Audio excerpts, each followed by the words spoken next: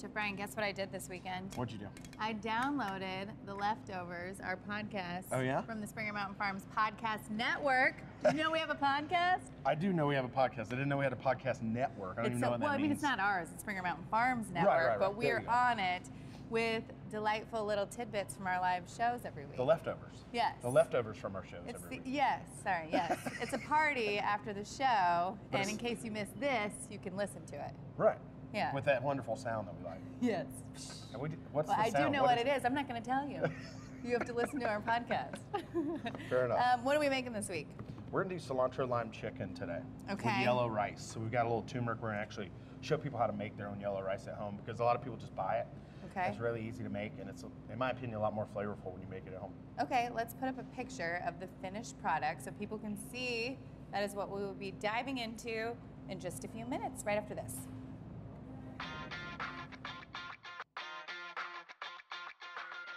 I'm Cara Kneer, journalist, wife, host, and a mother of two. I'm joined by Chef Brian Carson, who has over 15 years of culinary experience. Together, we're going to take the mystery out of everyday ingredients you can find at Earth Fare. This and more on today's Cooking with Earth Fare.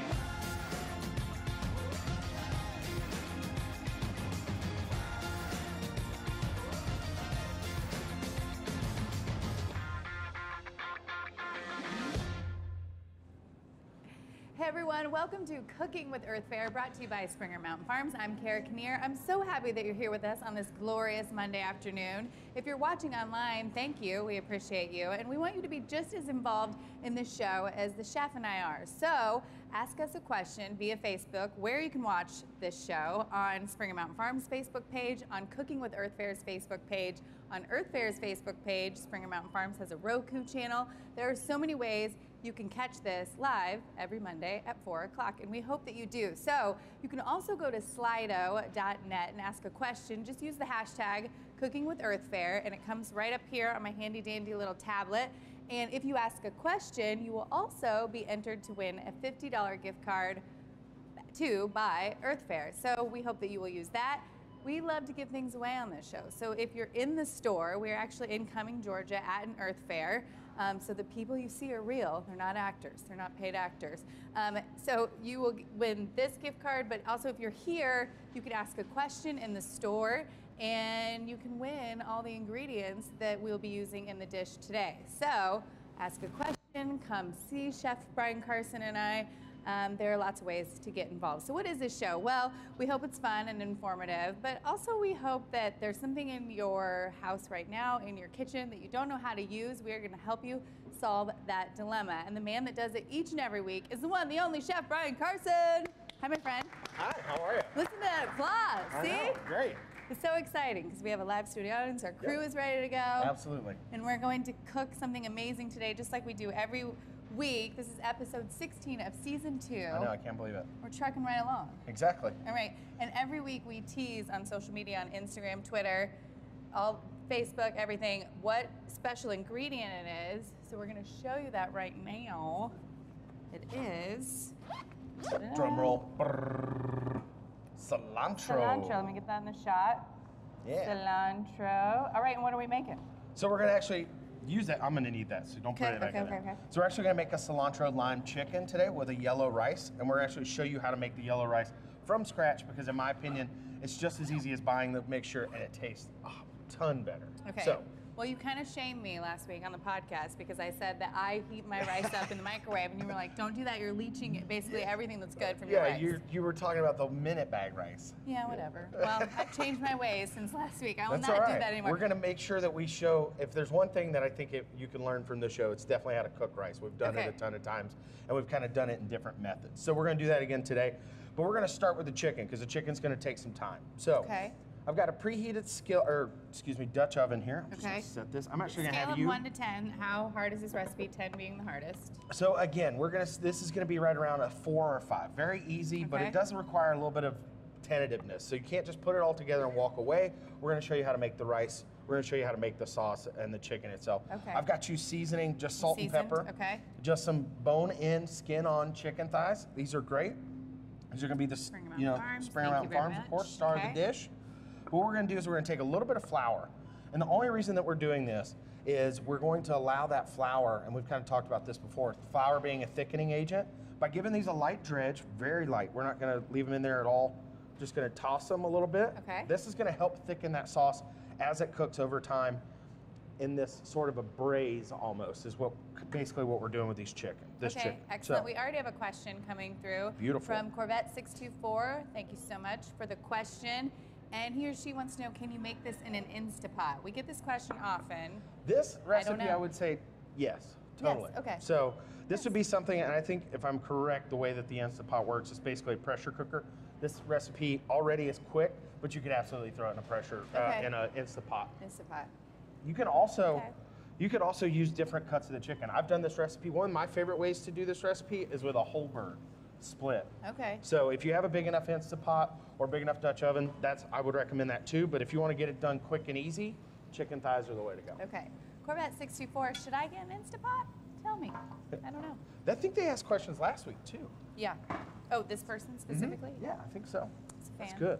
I like it. Yeah. So we've got the chicken in there. What we're gonna do is we're gonna let that chicken skin start to crisp up. Do you need this? Not yet. We don't want to Okay. put the lid on it. If you put the lid on this, it's going to create a lot of steam, and it's not going to allow that searing process to really take and us to get some crispy skin. Okay. Because what we're going to do is, since we're braising these chicken thighs, we're going to fill that level of moisture or liquid that we put in there up, but not too far, because we still want to have that beautiful crispy skin on the top side. Okay. So when we get that, that's what we don't want to cover that up, because then you get that rubbery chicken skin that nobody really likes. Sure.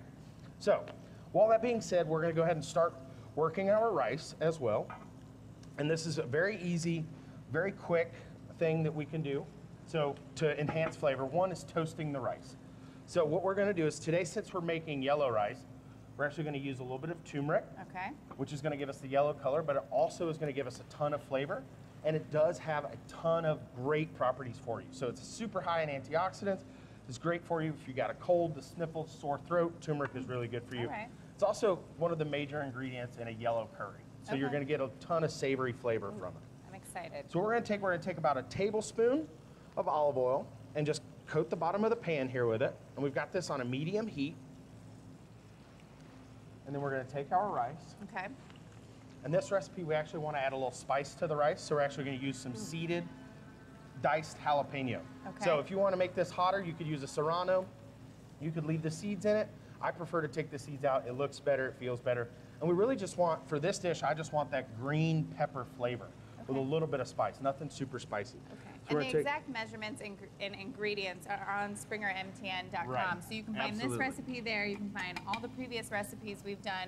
Also, go back and look at the recipe archives. Make a dish and post it online. Yes. Tag us, Cooking with Earth Fare, and you'll be entered to win another cool gift card to Right. Earth Fare. I believe, well, we're going to start one soon that's worth a lot of money. So stay tuned for that announcement next show. So real quick, just to take a gander at the chicken. So we're getting some color on that thigh there, and you see how it's starting to crisp that skin, and that flour is helping out. We want to just be careful not to burn that flour. So sometimes you just got to move it around in there. Okay. And that also is going to help get a nice fat coating on those chicken thighs so they can sear up too. Okay. Dale Fowl wants to know, thank you so much, Dale, for the question. Do you pat the chicken dry before dredging it? You know, you don't really have to. And actually, if you do, then what's going to happen is not as much flour is going to stick to the chicken. So the Okay. moisture that's on that chicken actually helps those things to stick to it. Whereas if we were just going to sear these and do them up, I would say absolutely pat them dry. We'll get that skin super crispy. But because of what we're doing and we're using that flour, we want as much of it in there so that it kind of helps to thicken the sauce. Did you see that people were in a tizzy last week because the CDC said not to wash your chicken before you cooked it? Not to wash it? Yeah. Why'd they say that? They said because I didn't know people were washing chicken either, by the way. I didn't either, and I just kind of was listening to everybody like, oh right, yeah, that's crazy. But they said it, you know, it splatters. It's just to keep. You don't need to, basically. Yeah. Is the gist of it. Well, I don't know. Tell us unless what you you've think. had your chicken sitting somewhere that it shouldn't have been for a long time, there shouldn't be a ton of moisture in the package anyway. Right. You're going to get a little bit of stuff that leaches out over time, but nothing, especially with the Springer Mountain Farms. That's what I was gonna say, Chef. Exactly. It's always delicious. It is. Okay. Well, it's not, and they don't pump it full of, you know, you look at chickens a lot of times and you'll see on the package it says, you know, saline solution or things like that. When that's really, they take a salted water and plump birds with it so they look perfect and pretty. Right. You don't get any of that. Yeah. Hello. Hi. Thank you for joining us. Awesome. So we put the rice in here. If we can get on that camera here, we put the rice in, and all we're doing is on a very low to medium heat. We're just going to stir the rice, make sure we don't really want any color. What we want is a little bit of aromatic, nutty flavor or smell. And that's going to really, really take the flavor of this to the next level. So on our chicken right here, we're going to go ahead and add our onions. Ooh, I like that. We're going to add our garlic, which you know are two of my favorite things to use. And then we're going to add the rest of that seeded jalapeno that we had. Okay, I'm going to get out my cool Cara cam. There you see if go. they can take that. I can take that. Ooh, There's a crew in our audience. There's a crew in our audience. Hi, guys. This is so fun.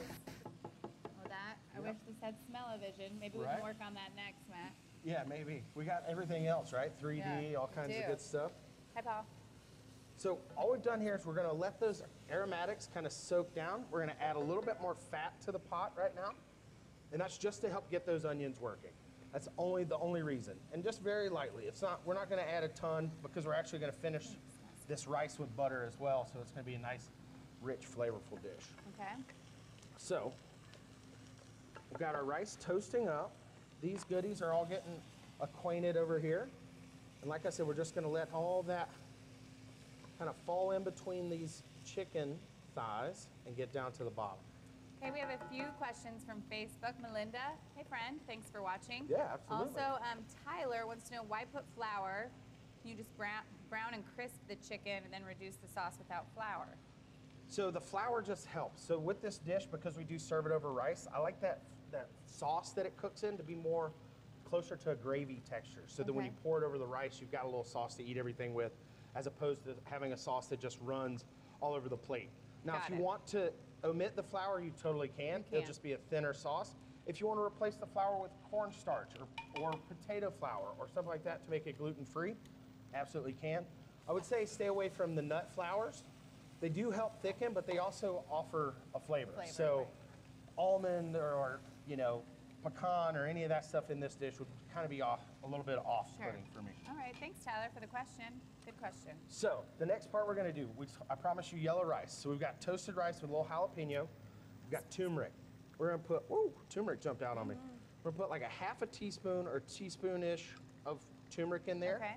We're actually going to toast that spice as well, because in doing so, we're just going to aromatize all of those flavors that are in that yellow, or in that turmeric, excuse me, in that yellow rice. And you see put already, any liquid in there yet? I haven't yet. We're still toasting. It's just olive oil, rice, peppers, and turmeric. And you see how already that rice is yellow? That's what you want. So now we're going to add salt. Okay. Because we got a salt rice water, right? And then I already have some water right here. Okay. Ooh, I wish you guys could smell this at home. It smells so good. And so we're a little bit shy on the water, if that's okay. I'm just going to top it off with a touch of chicken stock. Okay. Perfect. Which you just add for a little bit more salt and flavor, right? Absolutely. Okay. And actually, there's going to be so much flavor in this, you won't even need to add that chicken stock. I just did it because the liquid was a little bit shy. Okay. So I'm going to go ahead and add stock to this. And you're going to see, like I told you, we're going to go up just beside the chicken, not all the way. We don't want to mess with that crispy skin. We're going to throw in a couple of bay leaves, which is one of my favorite things. And here at Earth Fair, you can actually get them fresh, which is great. A lot of places I've talked about, you get them dry and they're brown and they're in a little container. Sure. These are way better, in my opinion. They have a ton more flavor. So we'll put 3 of those in there. Okay. Now, this is cilantro lime chicken, so we should probably have cilantro and lime in there, right? So I'm gonna go ahead and cover our rice. Okay, we have another question coming in from Mahmoud Bennett. Hi there. Hey, thanks for watching. Thanks for asking a question. You guys have about 15 more minutes to ask a question to win the Earth Fair gift card, so keep them coming.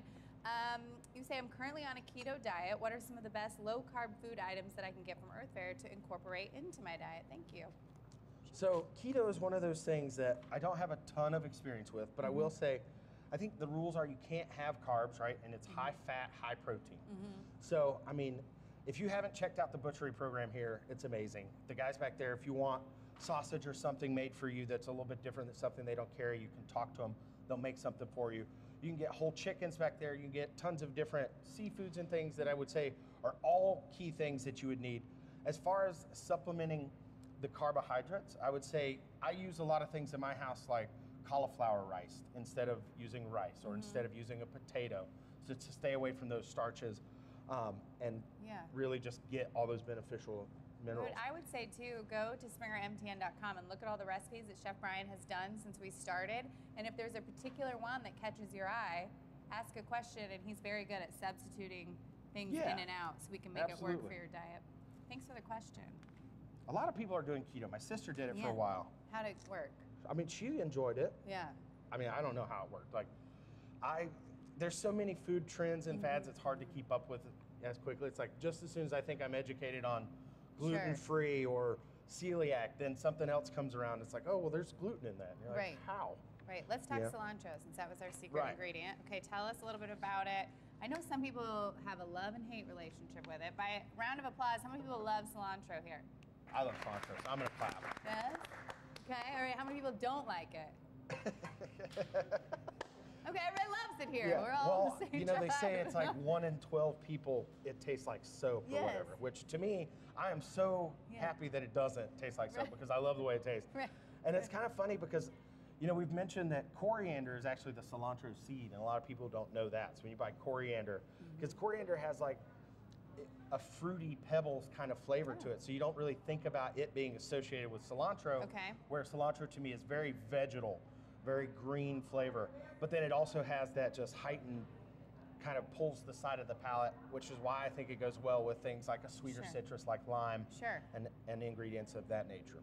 Okay. All right, we have another question from Corvette624. Thank you, sir or ma'am. Can you use cilantro stems too? Absolutely. So the beautiful thing about cilantro and parsley is that the flavor goes through the stem all the way through. So all of this is usable, and I think I've talked about in other episodes, if you want it to look pretty and you don't want the stem in there because it is fibrous unless you chop it up, like it'll get stuck in your teeth and kind of things. If you don't want to do that, I cut them off, I'll freeze them just like that in a little sandwich bag, and I'll throw them into soup, or I'll throw them into stock when I make that, when I get to that point. Yeah, all right. But also in this recipe, if you notice, I did just throw whole chunks of cilantro in there because it's going to be great. Oh, that's a pretty shot right there. It is. Next time I'll open it the other way. So we got our rice. Don't worry about that old wives' tale about uncovering your rice. This jasmine rice is going to cook up quickly anyway. What's the best way to keep cilantro fresh? So I honestly, the best way is to take a damp towel, like a paper towel is fine, just run it under the water, squeeze it out, and then wrap it up gently around the cilantro, and then just place it not near the fan inside of your refrigerator, because all that cold air blowing on it will make it wilt faster. Okay. Also, if cilantro wilts or doesn't look that great, it still has tons of flavor. All right. So you really, unless it's mushy or brown or like can smash or black, it's gonna be great. So as long as it's green and vibrant, you can use it. Okay. And if you ever, also with all these leafy greens like this, if you ever have some and you don't want them to go to waste, put them on like a baking sheet and set them up above your cabinets or somewhere in your house with like some plastic wrap. Don't forget about them. Well, no, you can forget about it. Oh, okay, you can. We're gonna wrap them in plastic, poke holes in it, Okay. and what'll happen is over time they'll just dry out. Put a couple towels under them, and then you'll have your own dried herbs. Okay. So. Oh, that's nice. Are you gonna make this for your mother this weekend? It's Mother's Day. No. Did you get your mother something? I already, I'm ahead of the curve. I bought Mother's Day cards for her and my sister like 2 days ago. Oh, wow. Yeah. Good job, my friend. I know. That's nice. Points for me, right? Adulting. Adulting. You're doing it well. Well, I'm trying.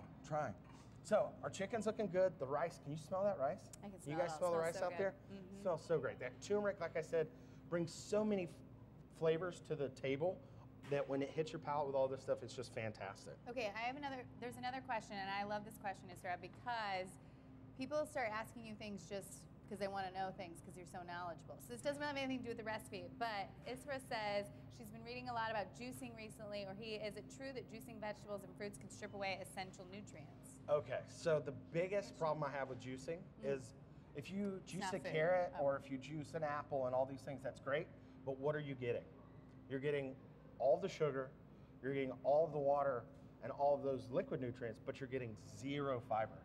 So you're not getting any of the stuff that your body actually works. So the sugar is gonna burn off quickly. That's gonna be a simple carbohydrate.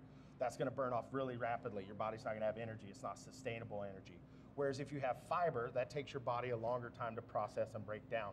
Just like if you buy whole grain bread versus enriched white bread. Your body pumps through that white bread like nothing because there's no nutrients in it and it's easy to process. But when you have whole grain bread, you've got a complete carbohydrate, not a simplex one, so your body takes longer to break it down. It's the same reason like celery is a negative calorie food, because it takes more calories for your body to process and you to chew it than it does than there's actually in it. You know, I always think when I juice, I think, and now if I just sat here and ate 75 apples, like that would, I'd be really full and that would take me a long time. Yeah, but you'd also just be hopped up on sugar. Right. I don't know. So, I mean, juice if you want to. Let us know how it goes. Juice if you want to, but make sure you're putting things in there. Like, I would say blending is better than juicing.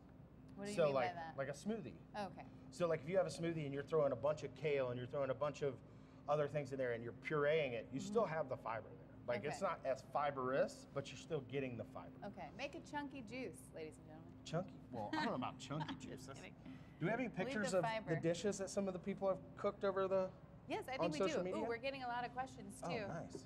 This is so exciting. Yes, so we mentioned earlier, we want you to go to springermtn.com, make one of the dishes that we've made, and by we, I mean Chef Brian, has made in episodes past, or you can make this episode and post a picture of it, use the hashtag #CookingWithEarthFare, and you can be entered to win a gift card. So please do that. We love seeing them. We have some talented chefs that watch this show, and we're happy that you share your culinary talents with us. Check that out.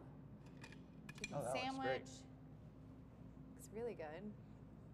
Oh, I loved this one. We do all sorts of things on this show. We try to mix it up. Picnic food. Ooh, that was a really good one. And all of these ingredients can be found right here at your Earth Fare. Okay, another question from Facebook. Teresa wants to know, can you use any type of rice for this dish, or is jasmine I don't know why the that's best? doing that today. Jasmine rice, we've talked about different rices on the show before. Jasmine, to me, one, it's very simple, cooks very fast, and has a ton of flavor. Okay. So that's why I use it a lot. You could use brown rice, you could use other rices. They're gonna take a lot longer to cook.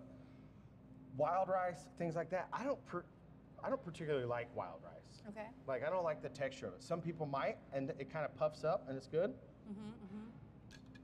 But for this recipe, I like to just stick with a nice, beautiful jasmine. Okay. It's super easy. All right. Our chicken is getting close to being done. Okay. I just tasted the sauce. I'm gonna season it a little bit more. Okay. Israel wants to know, we get this question a lot, Israel, and I know what he's gonna say, but I'm gonna let him answer it for you. Is cooking this dish in an iron pot, does it make it better? So, I'm just gonna start saying yes. I'm just gonna say yes. I love cooking in cast iron. It's something I've always done. I love the flavor it gets. I love the way that the cast iron reacts for you. It holds heat very well. It cooks very evenly. And you can cook it on a multitude of surfaces. So you could use induction like we're doing here today, or you could use electric. You can use gas as well. And all of those things work really well. Now, I will say that I have found that some recipes don't work as well in the cast iron, because there are some things that you just need to get really hot. Like, cast irons are great, but if I'm gonna do a hard sear, if I'm gonna cook fish, or if I'm gonna cook even a chicken breast, a lot of times I'll use a stainless steel pan, because I want it really hot, really quick. I want to sear it and be done. You know what I think? So the cast iron is affordable, and I think so. We're going to start posting instructional videos on some of the techniques that you use, and that you might hear him throw out a chef term that you're not really aware of what it is. So stay tuned for that, because we're going to start posting those videos soon. However, we should do a video of how to keep your cast iron pots how to clean them and store them and all that. What's intimidating for a lot of people is they rust easy unless you curate them on a regular basis. Right. Well, cure them. Cure them, not curate. You don't need to go buy a new one every time. Whatever. Think you know everything. I'm just gonna check these. I'm gonna show you a really simple way. Obviously, if you have a thermometer, that's the easiest way. Okay. But we're just gonna take the chicken thigh, lay it on its back, and we know we're gonna feel around, and we're gonna cut straight to the bone. Okay. And see right there already, we can see that all that's nice and done. That looks good. And that's what we want to see. Yeah. We're gonna put this bad boy right back in there. Okay. Let him stay happy with his friends. Okay. I'm gonna wipe my board up, and we're gonna actually get ready to plate. All right, let's plate, and let's pick a winner for our gift card this week. Yeah, real quick, I want to show you guys this rice though. Got turmeric everywhere. So, rice. Ooh, look at that. So pretty. Beautiful yellow rice. Right there at home. Didn't have to buy the box. Made it yourself. 3 ingredients. I really feel attacked, Chef Brian. Don't feel attacked. I didn't do that. Just kidding. Don't make rice in a bag, y'all. Even if you're a time-pressed mother and you just got to get food on the table, you're leaching out all of the nutrients. Yeah, you know, we talk about that. When you see enriched on a product, Yes. that literally means they took everything that was good out of it to the point that they had to put some back. So they enriched it. It's not that they took something great and made it better. No, they re-enriched it is what it really should be. I'm changed. So I'm just gonna finish the rice with a little bit of butter as Okay. promised to make it nice and delicious, and then we're Okay. gonna get ready to plate. All right, excellent. We want to let you know while we're waiting for that deliciousness to culminate, to curate. Just kidding. That's not a word to use. The $50 gift card winner to Earth Fair is Mahood Bennett. Thank you so Awesome, much Mahood, for come watching here. and asking a question. Somebody will be in touch with you. Thank you, thank you. And thank you to everyone who asks questions. We love to hear from you. And I love getting questions on all sorts of topics because Chef Brian, like I said, is very knowledgeable. So we are happy to help. I try. I Ooh, really that's do really try. pretty, Chef. And I will say, I love that you all ask questions because they challenge me each week. It challenges me to go out and learn more. Like today, now I'm going to go learn more about keto diets, just so I can answer your questions better. Yeah. It makes it a lot of fun for us because it's not just about the cooking and sharing, Sure. but it's the pursuit of knowledge Yeah. on both our ends and your end at home. So Yes. We're always pursuing knowledge. that's right. We got our beautiful chicken. Okay. Ooh, that looks, oh, this is amazing. Yeah, and you see how that sauce brought down? Here, I'll tip it this way. Show That to sauce the came down, camera. it's got almost like a gravy texture. That's what we're Get looking that? for. That looks really good. And circling back to the guy who asked the question about is flour necessary, that makes a good case for a Right. thick gravy-like sauce. Right, and then Okay. what we're gonna do is we're gonna come back, onions and all, beautiful that's good. spoonage. Spoonage, that's a very specific chef term. I like it.